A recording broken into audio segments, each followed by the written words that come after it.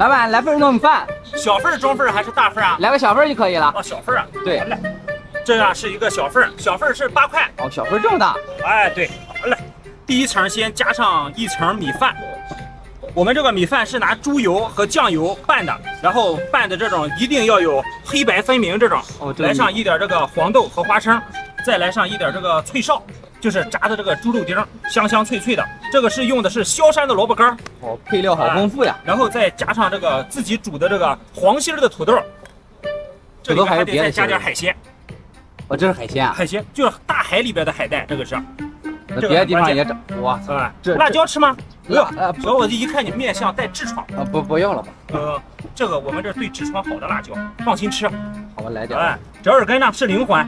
不行，你到了贵州不吃折耳根，你走吧，都不卖。那我走。折耳根的不卖。那我不要了。不要，那走吧，不卖了。要！不要紧，我们就不愁卖的。哎呀，这老板真任性啊！真的是，折耳根不要折耳根，你来贵州干什么？上面是要加1层这个带肉的糯米，这个是关键。哦，这个是带肉的。哎，哇，这碗看一下，30多年的老店，童叟无欺啊，知道吗，小伙子？老板干30多年了。30多年了。好，谢谢老板。啊，记得用嘴吃啊。好嘞。